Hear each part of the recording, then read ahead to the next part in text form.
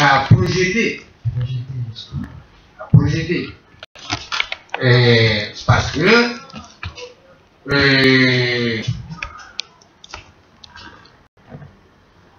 la politique étrangère,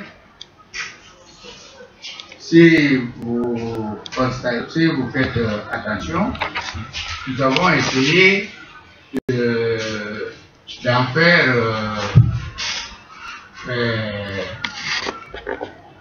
véritablement une démarche nationale. C'est-à-dire que,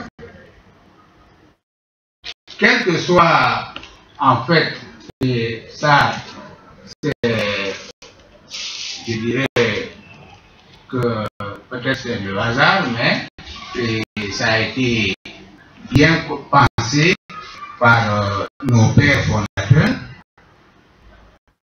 La politique étrangère de la Guinée, invariablement, repose sur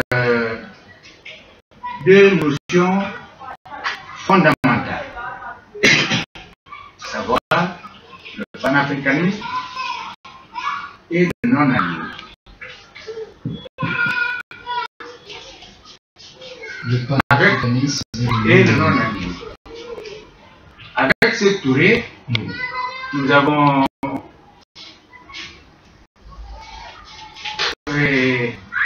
on n'a même pas besoin d'insister parce que dès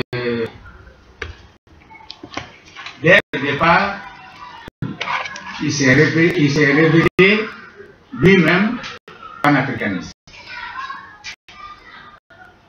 En quoi faisant par exemple? Il s'est révélé lui-même panafricaniste parce que de tous ces discours,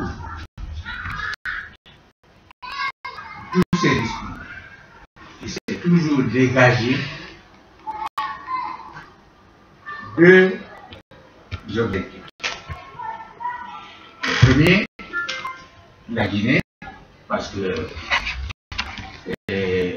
charité bien ordonnée commence par soi-même, mais Sékou Touré, quand il parlait de la Guinée, c'est en fait de l'Afrique qu'il voulait parler. Sékou Touré, quand il parlait Guinée, il pensait Afrique. Donc, avec lui, il n'y a pas tellement à chercher. D'accord. Et la politique avec bon, avec par exemple, je vais continuer un peu sur le plan panafricaniste. Et lorsque, en 1984, les militaires sont venus au pouvoir,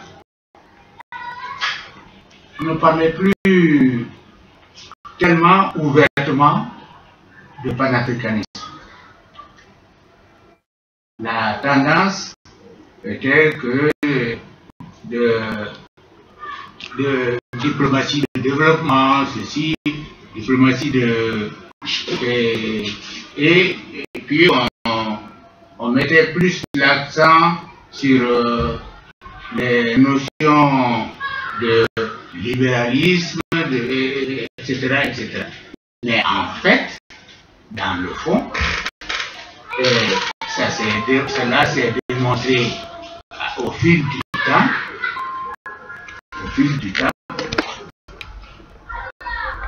Les autorités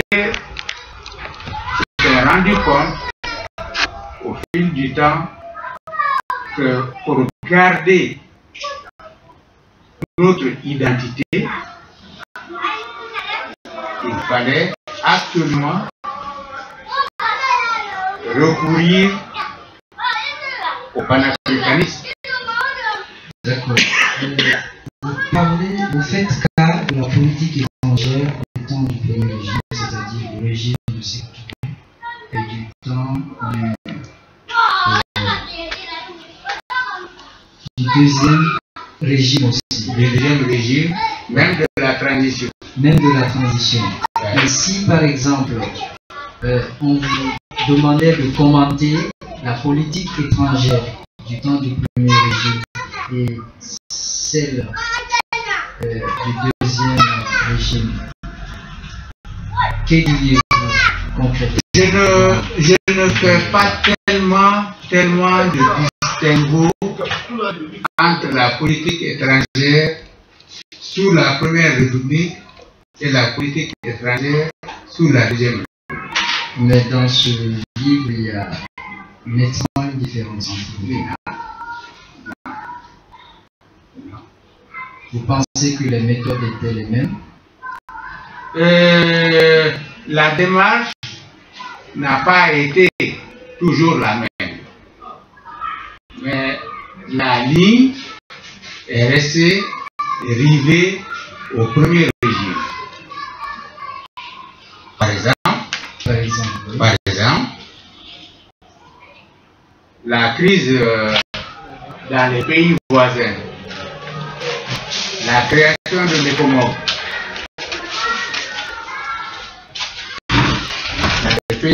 pour contrer la rébellion en Sierra Leone et au Libéria. Par exemple, la Guinée a fait beaucoup,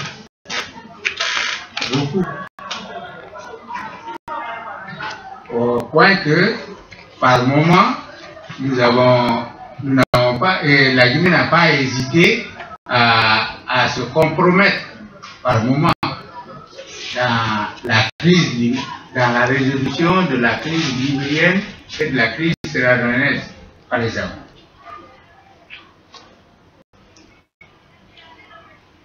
Parce que si on avait épousé la position de certains États et même de certains éléments du côté guinéen, on n'aurait tout simplement pu croiser les bras et laisser faire. Bon, parlant de politique étrangère, au temps du premier régime, par exemple, la Guinée était beaucoup plus alliée aux pays de l'Est. Ce n'était pas le cas au temps du deuxième régime, je pense. Oh, bon, ça dépend. Ça dépend. Parce que d'abord, si on prend de façon terre à terre l'Est et l'Ouest, l'Est n'existe pratiquement plus. Oui, mais les pays existaient encore. Ah oui, non, les pays existaient, mais eux-mêmes avaient changé d'orientation. L'économie russe, la politique russe, sous, comment s'appelle le monsieur là, et police exil, n'était plus la même sous Brezhnev, pour ne pas aller loin. Hein? Voilà. Mais qu'à cela ne tienne, la Guinée est restée toujours fidèle à la notion de panafricanisme et de non-alignement. Et vous pensez que c'est cette politique qui continue jusqu'à présent? Oui, je peux me permettre de l'affirmer, et je ne veux pour preuve que le chef de l'État actuel ne fait pas mystère de son panafricanisme. Hein? Le chef de l'État actuel ne fait pas mystère de son panafricanisme. Il se se fonde en cela sur son appartenance à la fiance et tout ça, mais toujours est-il que c'était la ligne politique, idéologique de la première République vis-à-vis du continent africain. D'accord. À présent, en parcourant votre ouvrage, il y a pas mal de citations, on va les pas à pas. Il y a une première citation qui a retenu mon attention. Vous dites Borifaki Sekera Diamantedi Katambike Dola Kawa Kedomina Alalis Simadana. Autrement dit, la balle très fesse, proche d'inattendu, la providence seule choisit de son côté.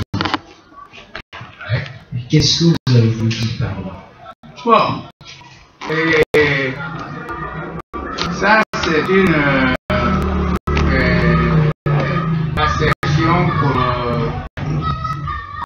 dire à la génération montante, il ne sert à rien de stigmatiser les événements et les hommes. Il ne sert à rien. Ce qui est passé, est passé.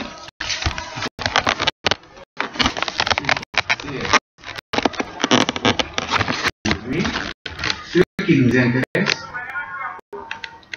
c'est comment faire pour que notre vivre ensemble aille mieux et de mieux en mieux.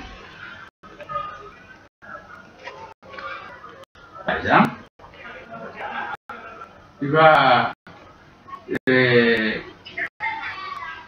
nous voilà sur un champ de bataille. En face,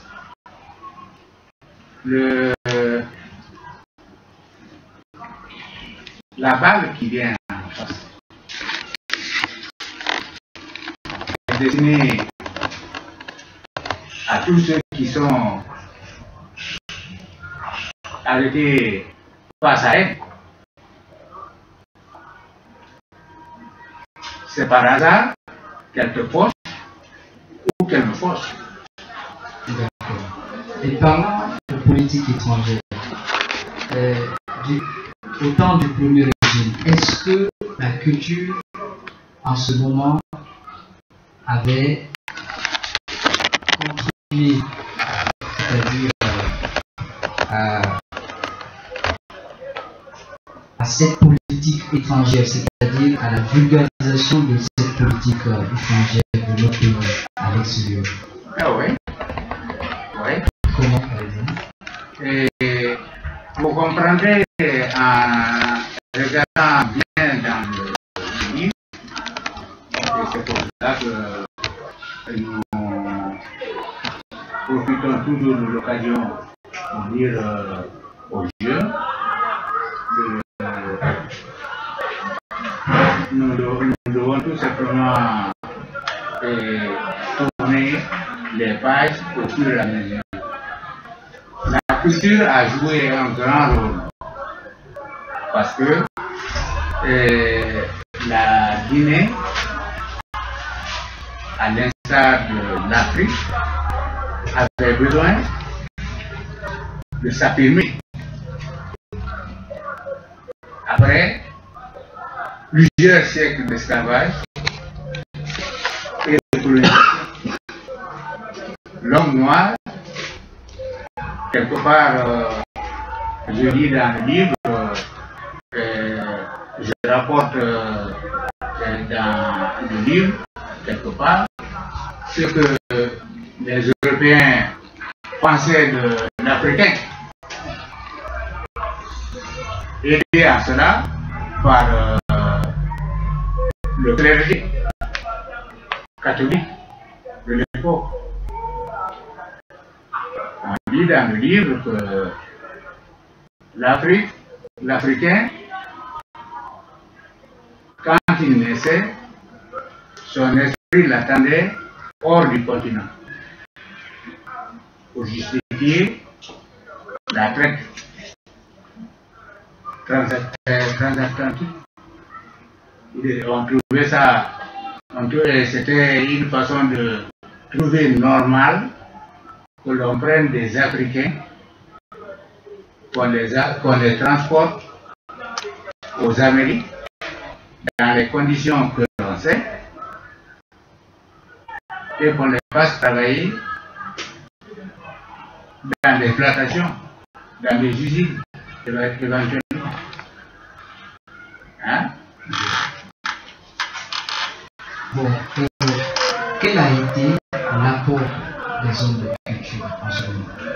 Alors, les hommes de culture ont fait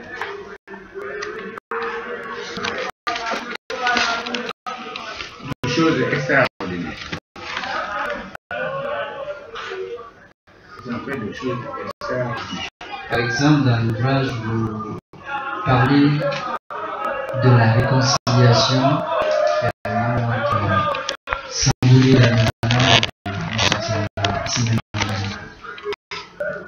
c'est un cas. Également, dans les Africains, les prestations à Honolulu, à Hawaï et aux Nations Unies. Est-ce qu'après le premier régime, cette politique n'a pas changé? Bon, elle a changé.